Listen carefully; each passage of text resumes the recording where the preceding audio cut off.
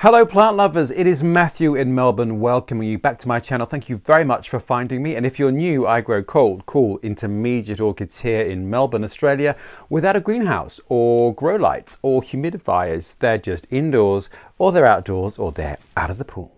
So if that sounds like your conditions, do hit subscribe. I post every week about my very amateur ramblings through the world of growing orchids, and today, plant lovers, surrounded as I am by many different plants, perhaps you could guess what's going on. Yes, I am so excited to be doing a collaborative orchid video with Rachel of Gardening in Douentza. Now, as I'm sure you all know, Rachel's channel is called Gardening in Douentza, and Rachel's garden is based in Wexford in Ireland, but she also grows orchids brilliantly, both indoors on windowsills and then outdoors in a greenhouse, and sometimes in and out summer, winter, indoors.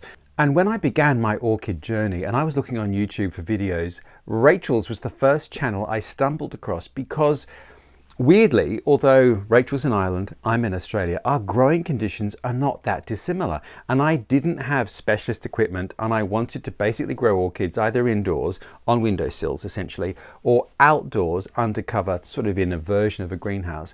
And Rachel's growing conditions were very similar to mine.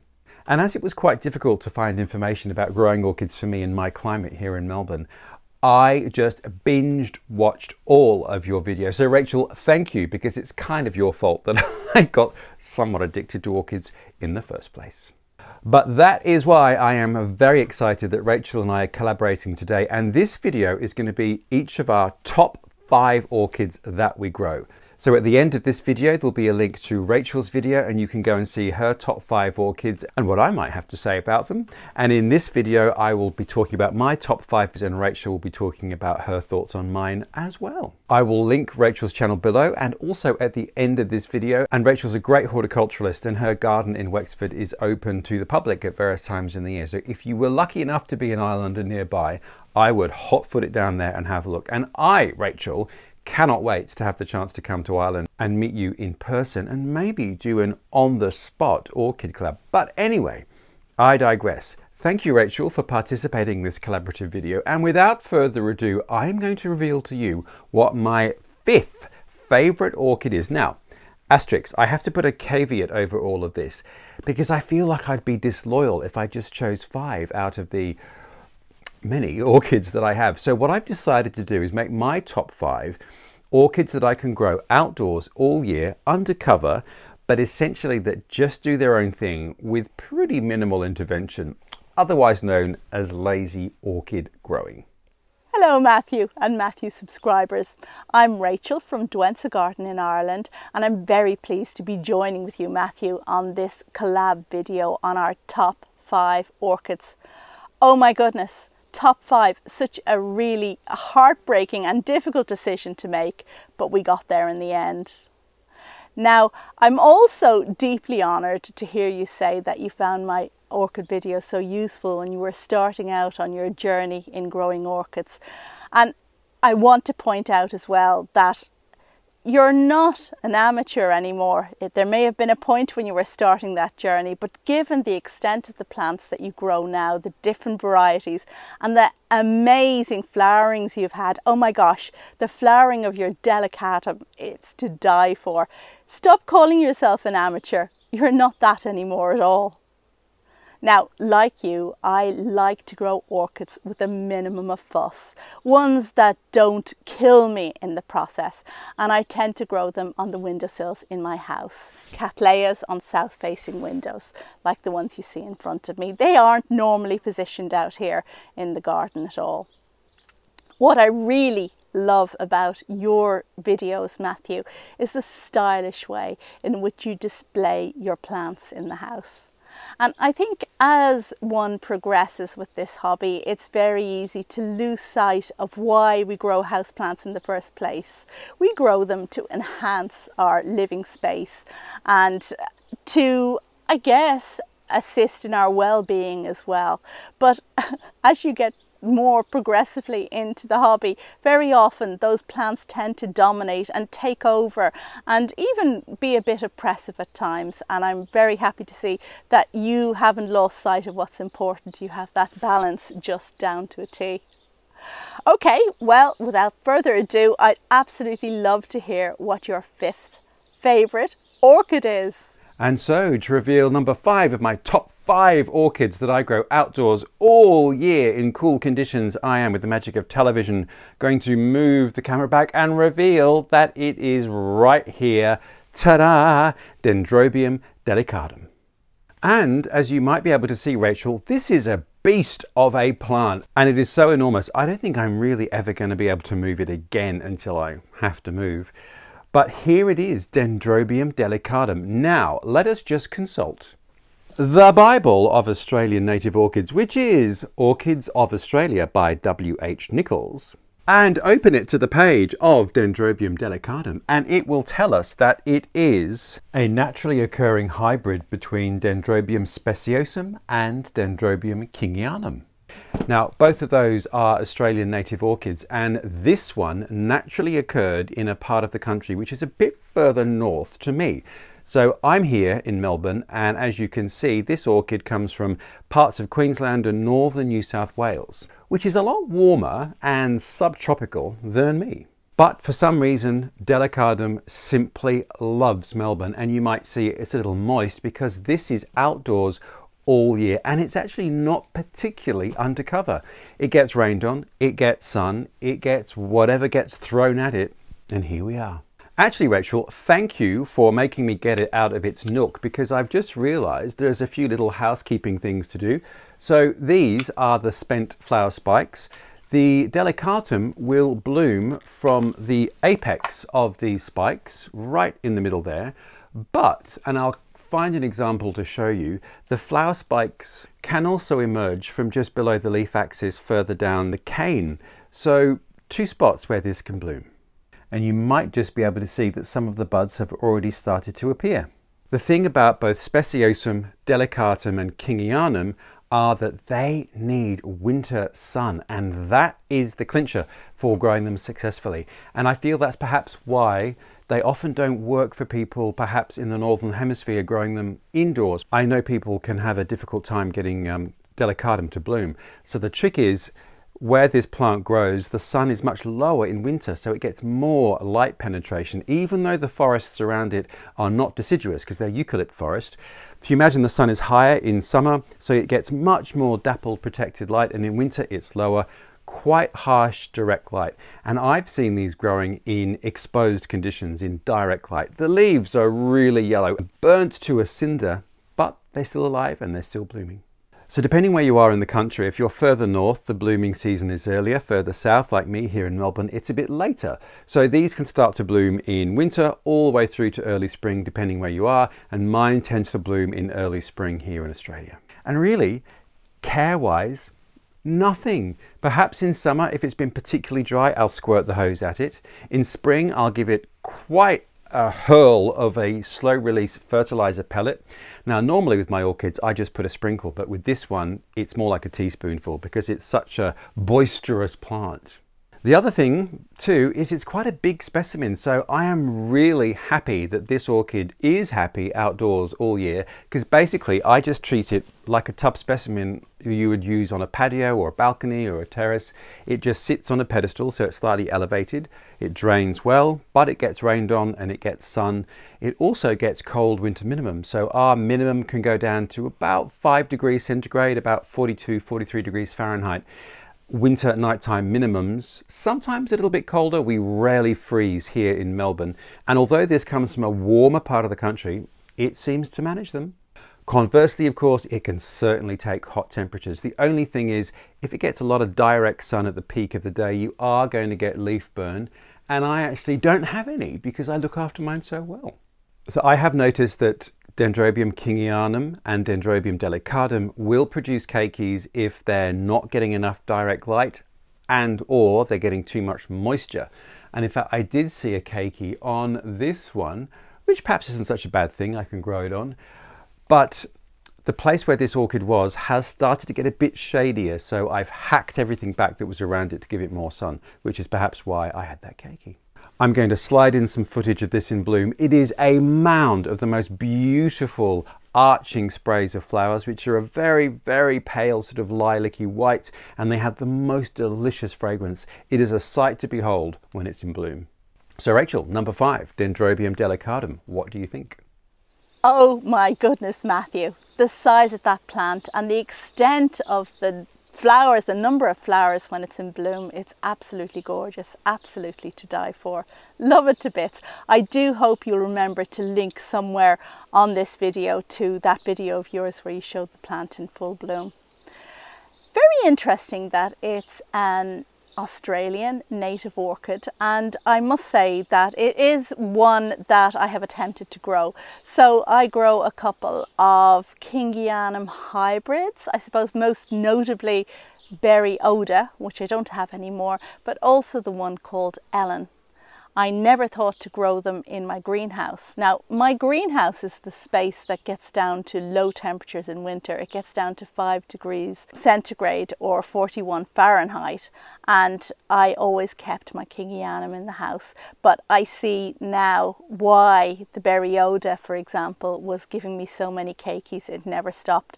And I guess it was down to the fact that the light just wasn't sufficient for it, the light in winter. Ellen, on the other hand, she does quite well. She doesn't flower every year, maybe every second year, so it's not really an ideal result. But yeah, my goodness, that delicatum, it is fantastic. I do grow Irish native orchids here, but these are ones that I have outdoors in my garden. Yes, I am lucky to be able to grow native orchids, but I guess too, interesting, I guess your Irish native orchids are going to be terrestrial herbaceous perennials. Be interested to see some of those. I'm going to have to Google those now. There's no need to Google those plants. I can show them to you right here. And these are the ones growing in my garden, just coming to the end of their flowering season now. All purple, the ones I grow are all purple in colour, and they're terrestrial orchids that add a lot to a border in terms of interest, and for anybody who likes plants that are a bit rare, then you know they're going to appreciate having them in their garden. But I must say that I do feel outflanked, outmaneuvered in terms of what the Australian native orchids are compared to the Irish native orchids, because there really is no comparison in terms of We're up to scale. number 4 in my top 5 cool growing orchids that I can grow outdoors with minimum effort, I have to say. And it's kind of a group rather than an individual, but here we are, Masdevallia. And now I'll slide in some footage of my Masdevallias that I've had success with. And this one is called Masdevallia Coccinea alba Snow Tree crossed with Blanca. And I very cleverly bought another white Masdevallia, not realizing that they were basically identical. And I'll show you the 2 different flowers. But Masdevallia, again, just seem to love my Melbourne climate here. So it's a cool growing orchid group, generally. Some of the species can be epiphytes and some of the species are actually terrestrial.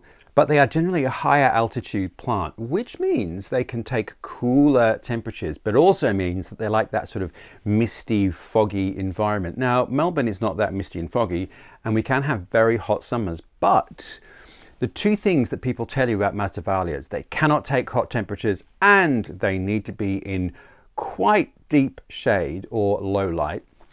Not what I found. So I've actually found that my Masdevallias do really well with quite bright, direct early morning sun in summer. Now, not for hours. It's quite beautiful, you know, the early morning rays penetrate and hit them. But I would say at least an hour, sort of around 7 a.m.-ish, they're getting direct sunlight.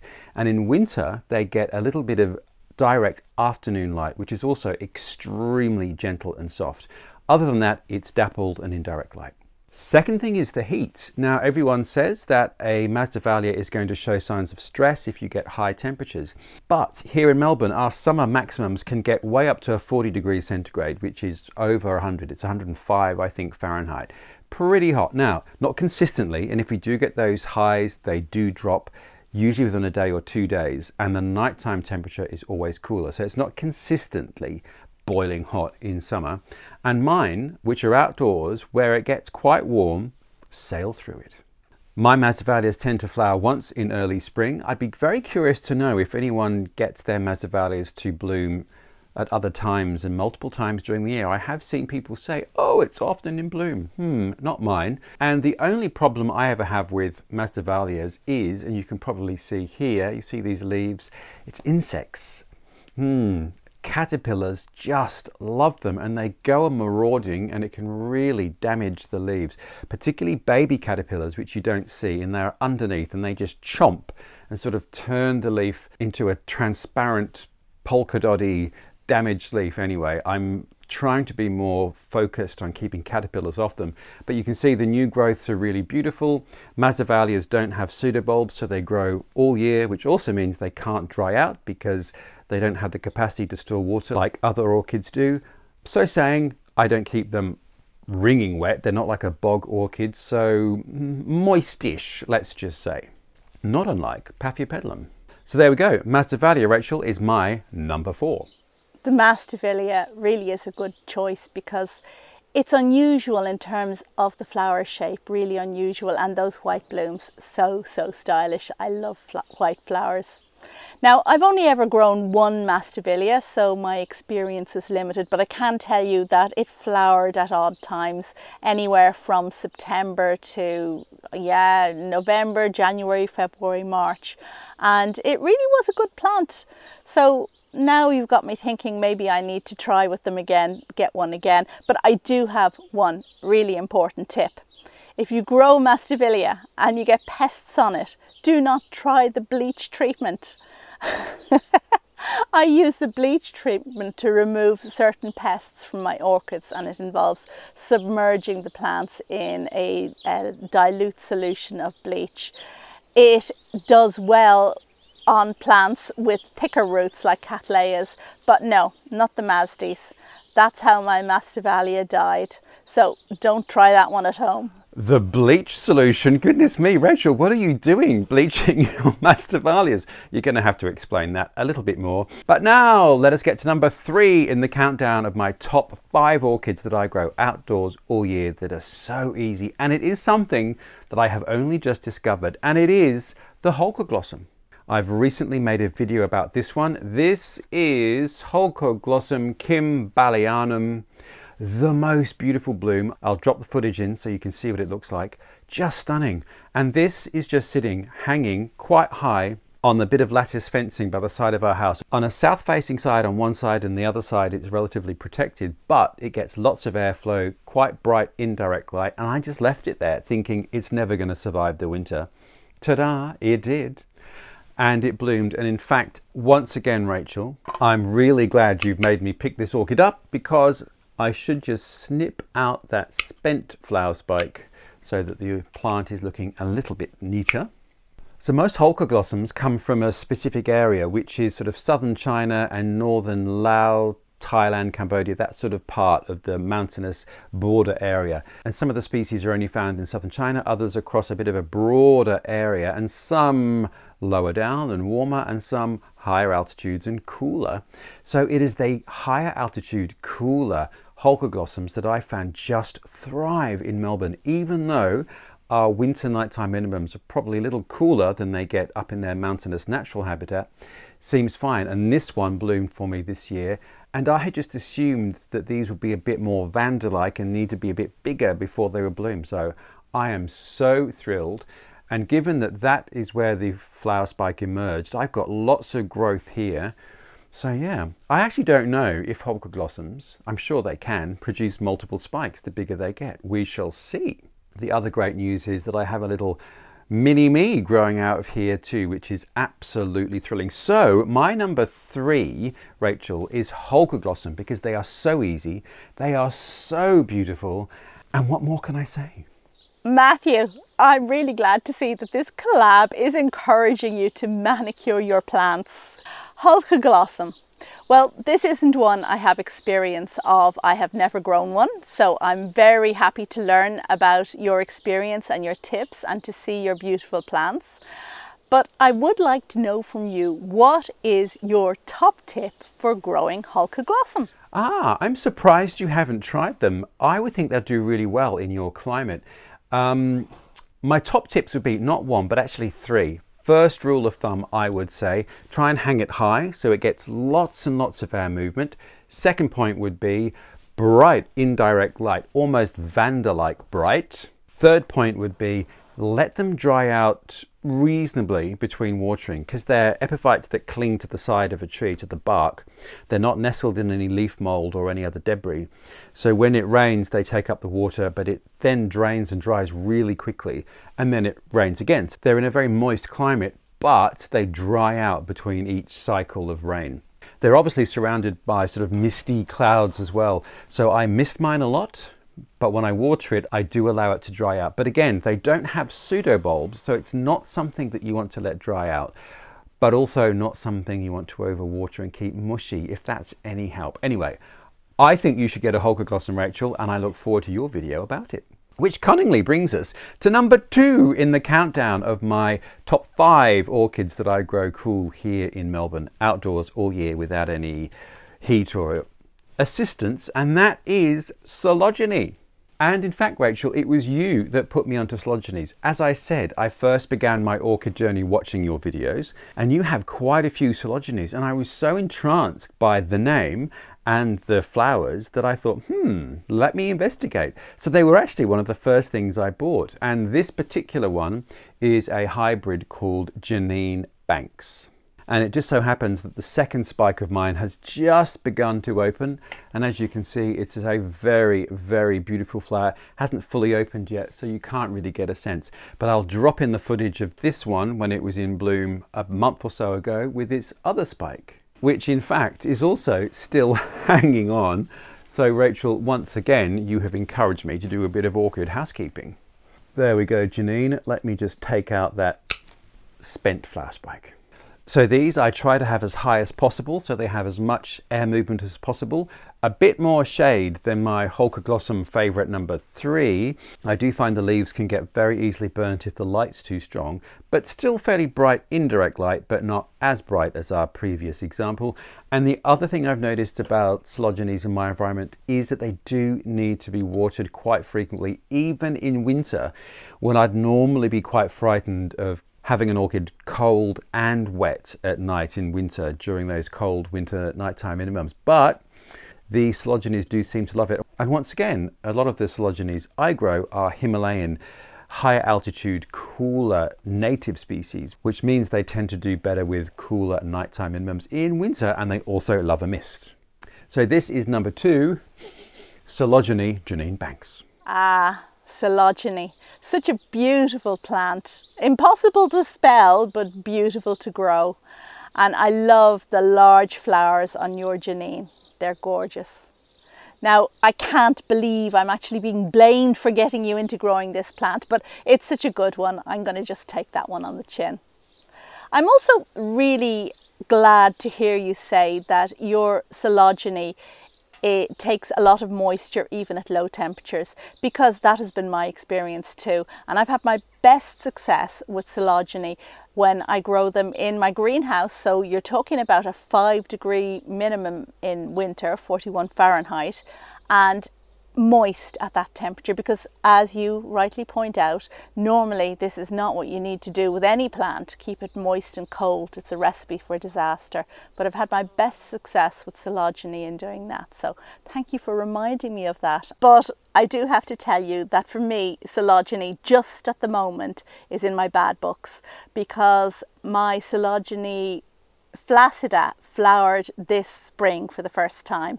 Beautiful, beautiful pendulant flowers that hang down.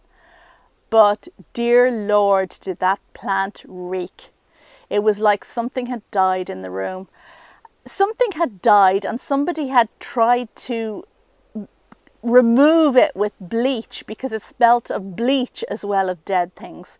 So gorgeous plant, but if you are not prepared to put up with that kind of smell, I don't recommend it. Ah, the stinky phylogeny. Well, I don't know. Mine actually, I don't have a stinky one, so I don't have flacida, so maybe I shouldn't if it's a stinky beast. Anyway, let us go with no further ado to number 1 in the countdown of my top 5 orchids that I grow outdoors all year. Without that much attention, I have to say. They're just protected from the rain. And it is, ta-da, Miltassia. La la la la. Yes, Miltassia is my favorite orchid for growing outdoors all year in my cool conditions here in Melbourne. Because, well, why not? Just look at it. It is the most extraordinary flower. So firstly, the flowers are really quite big, as you can see. Secondly, really prolific. So I have 2 spikes that have opened at the moment, and I've got 2 spikes that are on the way. So probably when these start to turn, the other 2 will take over. Super easy to care for. Essentially, the orchids that I grow outside, I want to treat as just like a potted tub plant on a terrace or a balcony or whatever.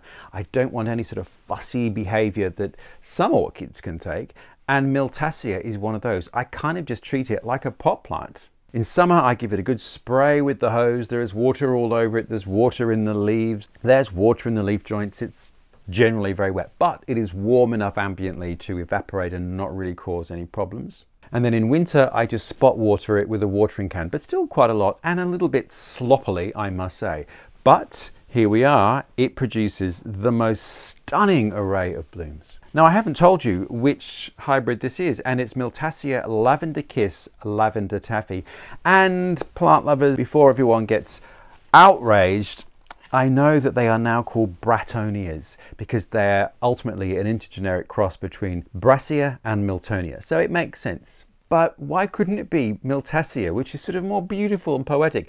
Brattonia just sounds so cruel and unpleasant. So I am going to stick with Miltassia. See if I don't.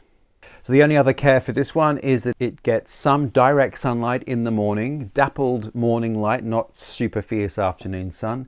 And again in winter, it gets a little afternoon direct sun, which is very mild and very gentle, and it loves it. And the flower, this one has a very peppery, spicy fragrance. It's beautiful.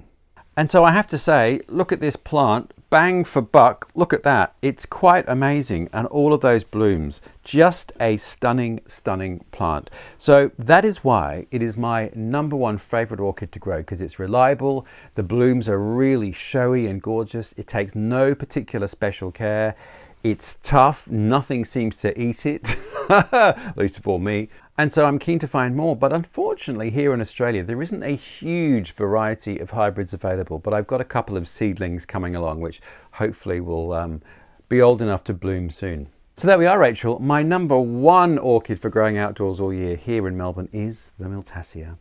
What do you think of that? You know, this collab is really reminding me of all those great plants that I once grew and don't grow anymore. And I used to grow Miltassia Dark Star, which is a bit similar to your Lavender Kiss. Lavender Kiss is such a good name, by the way. Absolutely love that.